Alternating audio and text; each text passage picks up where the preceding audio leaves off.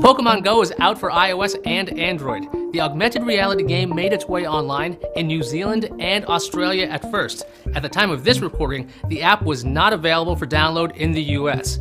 Here's the game's story. Pokemon are found on Earth. You can walk around with the app and capture them all. You essentially use your phone like a viewfinder.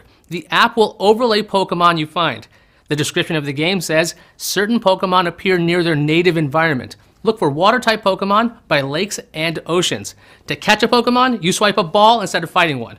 To get items like Pokeballs and potions, you'll have to visit certain landmarks in your town, so think historical markers and monuments. The app is free, but there are in-app purchase options. Nintendo showed off the game at E3 and announced it would arrive in July without a specific date, so this release is kind of a surprise. At E3, Nintendo also announced the Pokemon Go Plus, a $35 accessory. It's a wristband that lets you catch Pokemon without opening your phone. The wristband vibrates when Pokemon are nearby. Pressing a button on the Go Plus will help you catch a Pokemon. The Pokemon Go game was actually developed by Niantic. The company was also behind the very popular augmented reality game Ingress.